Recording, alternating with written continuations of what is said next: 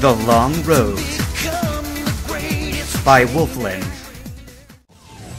You deserve a good rest, Claydol.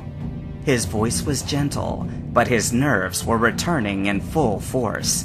It had taken nearly 2 of Steven's Pokemon to down 1 of Drake's. If they were going to be facing more aerial speed, he needed a Pokemon that could match up on an even playing field. His hand slid to the Pokeball next to Claydol's. Alright, Skarmory, it's your turn! Steven's only flying Pokemon needed no further urging, and with a defiant screech, it took to the skies as soon as its Pokeball opened. Except that the air above the arena was otherwise empty. That was odd. Steven swore he heard the release of Drake's Pokeball. As Skarmory circled overhead, it glanced back down toward the battlefield with a grumpy squawk. Sitting stout on 4 legs and lacking any distinct wings at all was Drake's second Pokemon. The only dragon-like feature he could see was a pair of fierce eyes peering out from deep within the fused plates of its massive armored shell. Steven blinked. Did Drake just send out a pre-evolved Pokemon in the championship match? As ridiculous as it sounded, Steven shook his head. Drake was no fool. That Shelgon had to be a powerful Pokemon. He just hoped he could relay that information to Skarmory before his flyer got too cocky. At least they held the aerial advantage this round. Skarmory, keep your distance! When his shout was met with a disgruntled stare from his partner, Steven frowned. He knew Skarmory could be headstrong, but they could ill afford to rush in without due caution. Thankfully, instead of attacking on its own, Skarmory aborted its swooping path for a safer distance from where Shelgon was hunkered, all the while keeping a keen eye on the grounded dragon type. Except that as Skarmory arced higher, Shelgon gave a quiet grunt and curled in on itself to raise its defense, but otherwise didn't move at all. Bringing a hand to his chin, Steven muttered to himself, "They must be planning something. Skarmory, get ready!" Obeying with a screech, Skarmory wheeled to face Shelgon, wings unfurled and ready to react. But still, the only thing the Shelgon did was raise its defense once more, prompting an angry caw from Skarmory. Steven scowled. What was Drake doing? Was Shelgon not actually as strong as he assumed? Maybe Drake was playing mind games to try to trick him into overthinking things? Overhead, Skarmory squawked again, growing more and more impatient as Shelgon continued to just sit, unmoving. Hand balling into a fist at his side, Steven felt his own impatience rise to the surface. They had wasted 2 turns waiting for Drake to play his hand, and Steven decided that they weren't going to wait any longer. Steel Wing! With a vicious glint in its eye, Skarmory hesitated only a moment before rocketing towards Shelgon with a piercing screech. But even as Skarmory drew near, Shelgon still did not bother to run, or hide, or even make an attempt at all to dodge the blow. Instead, Steven's eyes went wide as a fiery glow began to churn from deep within the opening of Shelgon's armor. Flamethrower! Skarmory, dodge! The roar of flames drowned out most of Steven's shout, but Skarmory didn't need any urging to avoid the tongue of fire that shot from Shelgon's mouth.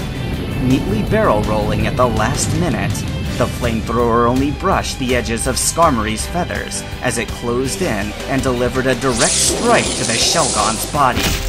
The ear-piercing shriek of metal on bone cut through the air as the full weight of Skarmory's steel wing slammed into Shelgon.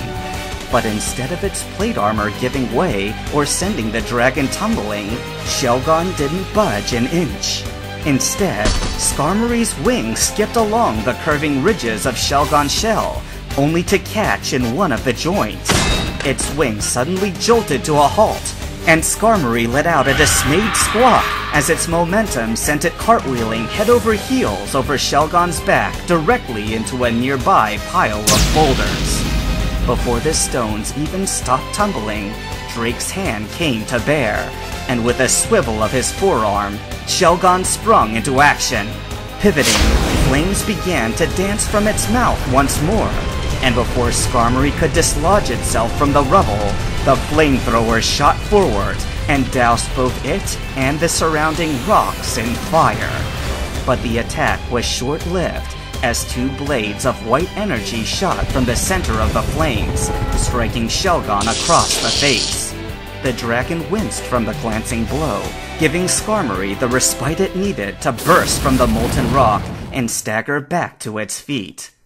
Steven paled as he took in the condition of his Pokémon, and even though Skarmory's gaze was alight with rage, it panted heavily while trying to ignore the pain from the blackened scorch marks that pockmarked its body.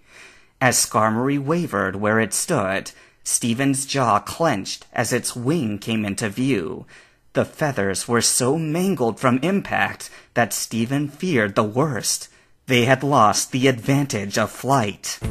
But from the way Skarmory leered at Shelgon, it was clear that it had no intention of giving up.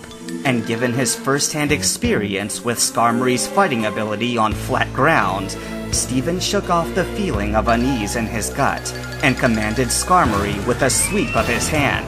"Circle around Shelgon! Get out of its sightline!"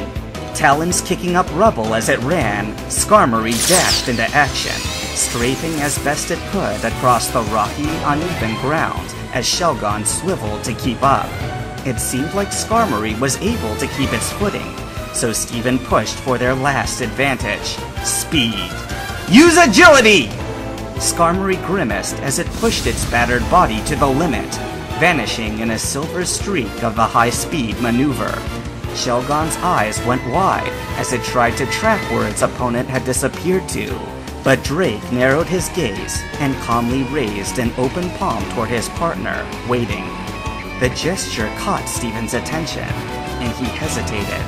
Did Drake have a counterattack planned?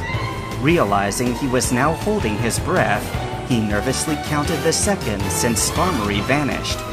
How long could his injured Pokémon keep up its agility? They were running out of time. He couldn't wait for Drake any longer. "Now, Skarmory!" The air around Shelgon erupted with a vicious screech, causing the dragon type to wince as its defenses dropped.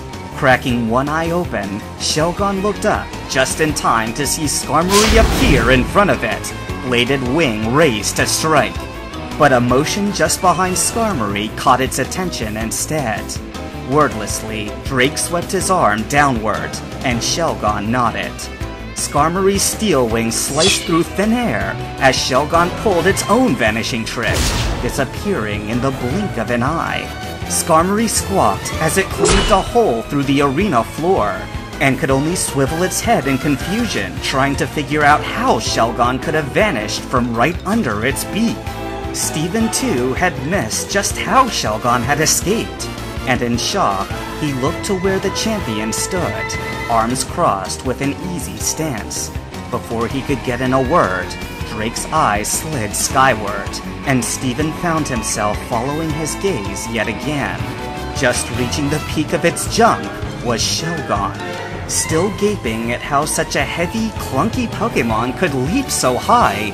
Words failed Steven as he watched helplessly as the dragon lowered its head and plummeted earthward towards the equally stunned Skarmory, too exhausted to do anything but accept its fate. Shelgon's headbutt landed with a thunderous collision that left both Pokémon in a heap. Its rotund body deflecting most of the impact, Shelgon rolled from the pile until it was back on all four legs, and with a grunt, it turned back to regard the crater it had left after pile-driving Skarmory into the dirt. The dust didn't have to fully clear for Steven to know his Pokémon would not be getting up again. Wordlessly, he returned Skarmory to its ball, and the now familiar tightness snaked its way back into his chest. What was happening? Half his team was either knocked out or too exhausted to put up much of a fight, and yet he'd only managed to do the same to one of Drake's Pokémon. Was this truly as far as he could go?